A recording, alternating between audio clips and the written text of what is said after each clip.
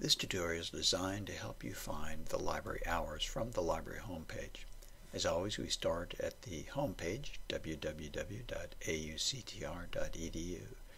As we go across the top of the homepage, the second item from the left is About, and as you look at that menu that drops down, you go all the way under Facilities and Services to Library Hours of Operation. Go ahead and click on that. And that ensuing page here is the Library Hours of Operation page. This says right now we are in this long rectangle, it's blue, is for summer 2014, but when we move into the fall it will change to the fall academic hours, and all the hours and library holidays will be shown here. Thank you very much.